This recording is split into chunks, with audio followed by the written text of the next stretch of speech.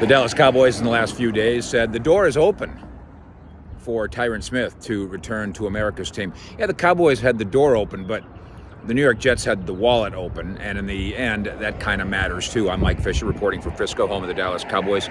We really need to wait till all the final numbers are in, because this thing got billed, as they often do, as a monster deal. It's a one-year contract, but $20 million was the number that the agent, the teams wanted to have out there. That's not the real number. Tyron Smith's cap impact obviously is not going to be anywhere near that. The talk is it's going to be more like $6.5 million. Again, we'll wait and see. But whatever the number ends up being, the Dallas Cowboys obviously did not want to go there.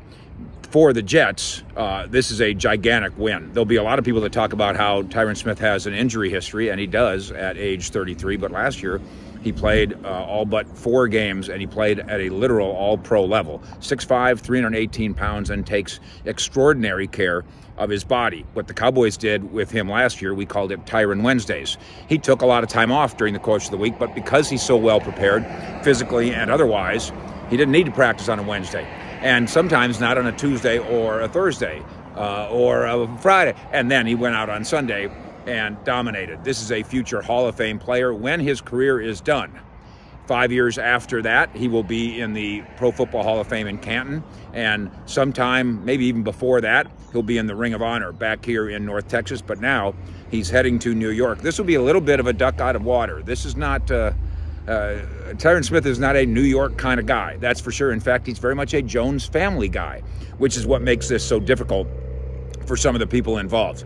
For the Cowboys, the issue and the truth about Tyron is this is fine. This move is totally acceptable as long as you find a way to have an offensive line that's at least as good as it was last year with Tyron, not to mention with Tyler Biadasz at center. He's gone too. Cowboys don't have enough draft picks to go fill all these spots that they're losing in free agency. And because of our blow it up theory, don't spend anything that you don't have to beyond 2024. Have the entire roster, if possible, outside of the handful of stars, be lame duck kind of guys, including the head coach and the coaching staff, and then maybe start over in 2025.